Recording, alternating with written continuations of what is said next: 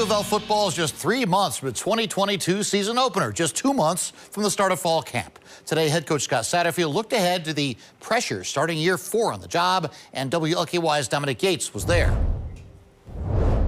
Scott Satterfield is coming up on year 4 as head coach of the Louisville football program. And even though these past 2 seasons have not been ideal, this year, this program is energized. We got 2 months right now before we start in August, and I think, man, watching these guys train and then the look in their eyes, what's exciting for me as a coach. It's been a busy offseason for Satterfield and the Louisville program, most notably in recruiting. With recent commits, 24/7 Sports has the Cardinals' 2023 class as the 7th best in the country. We're just selling our city, we're selling our program, we're selling the relationships that we're going to have with these players. And how we can bring them in, develop them, and to get them where they want to be, which is obviously the NFL. We're excited about this city and what it has to offer, not only in NIL opportunities, but I think just the relationship piece. Satterfield is high on this year's team.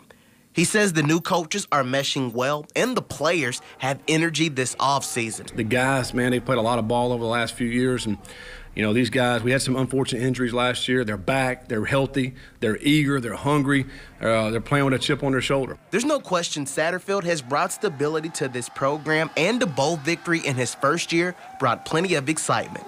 But U of L hasn't been able to reach that since then. After 2 losing seasons, this 4th year will be crucial for Satterfield, but it's not his focus. Our approach every year is a make or break year. I don't care if we've won 4 championships in a row. I mean, this year, you're only as good as your last game or as your last season. And for us this year, we got to go out and we got to try to go win all the games. I mean, that's what we're here for.